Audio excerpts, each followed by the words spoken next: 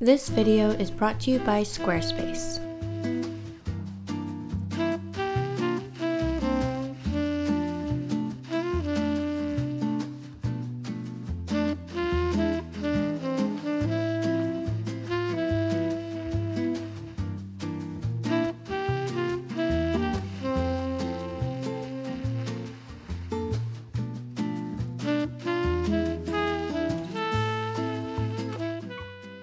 Hello, my name's Chanel. It's been a while. I recently moved apartments and now I have a full room to myself for my bookbinding studio. So I've been tinkering with the setup in the past few days and I'm excited to show you what it looks like right now. My main priority for the space is that it's functional. So that means everything is organized and easy to access. And I also wanted the space to work well for filming. So let's start off with the layout of the studio. I have my desk in the middle so that I can walk all around and film from different angles.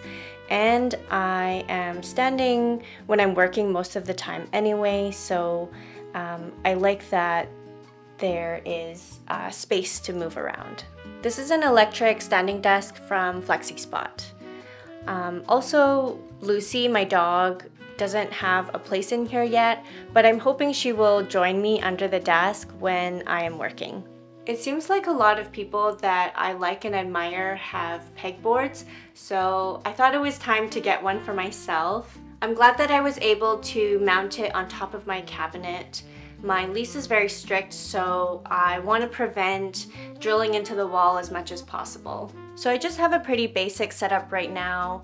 I have my cutting and measuring tools, my bone folders, some pens and pencils, and then I picked up this cute little tapestry from Seoul, South Korea last year.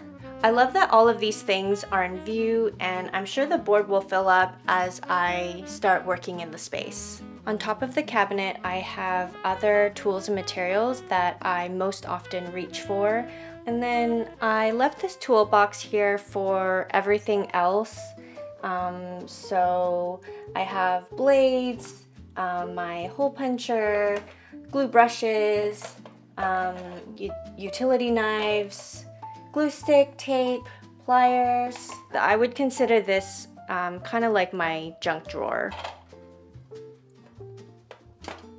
So in this cabinet, I'm only storing paper. I've got some Tomoe River paper that I bought for the first time, so I'm excited to try binding with them. Some scrap boards, art paper, some text blocks, 11 by 17 paper down here, and then some letter size paper right here. In my old place, I was storing a whole bunch of different things, but I decided that this would be my paper cabinet just to protect the paper as much as I can. And this place has double paned windows, which is perfect for controlling humidity and temperature. So I am relieved about that. I have this basket here so that I can put in any incoming mail and drop off receipts that I need to process. In these drawers I have my business supplies and stationery, miscellaneous bookbinding materials, including a book cloth swatch book.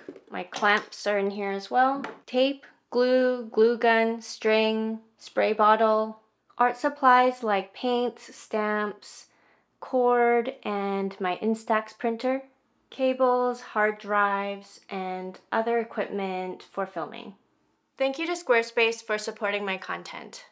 I've been using Squarespace since I started Bittermelon Bindery, and I haven't considered switching since. The biggest thing that I was hoping for and they actually implemented was their drag and drop technology called Fluid Engine. So that just makes it way easier for me to place things exactly the way I want it. I've always been better at craft than with 2D art and graphic design, and so I just don't have the time to figure things out, and Squarespace makes it really easy for me to just pop in my brand colors and the photos and videos I've taken, and then my website can best reflect my brand and who I am as an artist. If you're looking for a simple website builder for your art business, you can go to my link, squarespace.com/bittermelon, for a free trial, and then you'll get 10% off your first purchase.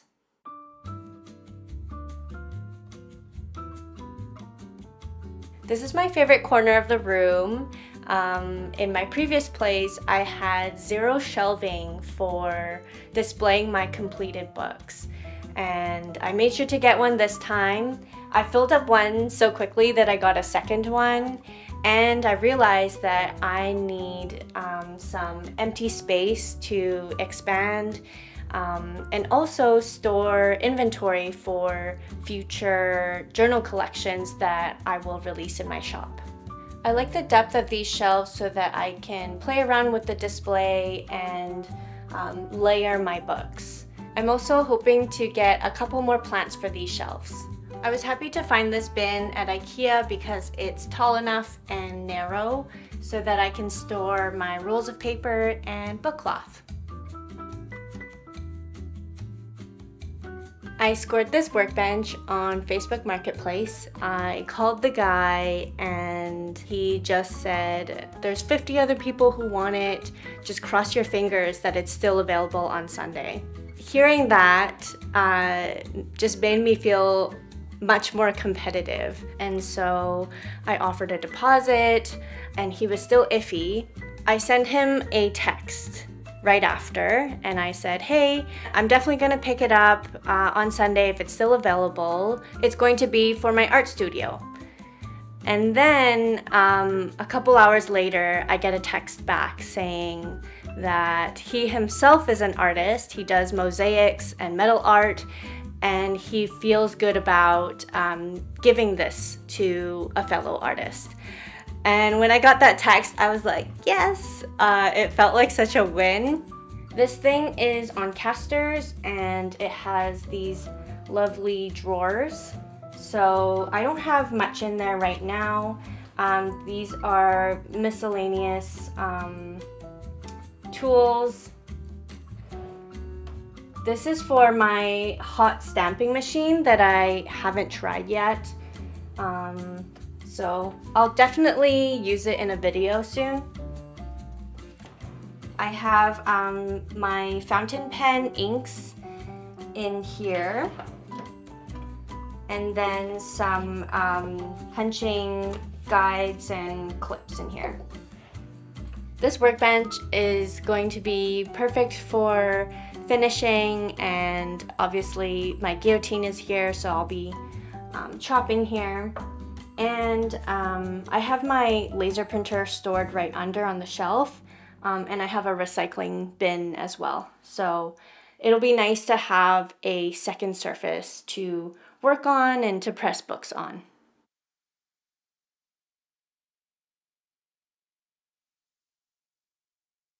You've all seen this shelf. I love it because it can hold a lot of stuff and it's super sturdy. I originally got it for storing paper, but since I have paper in my cabinet, I'm struggling to really figure out the purpose and you know, set up for this shelf. But right now I have miscellaneous things, random things here. This is my scrap book cloth and papers. I'm probably gonna get a second one of these. My corner rounder, scale, book press.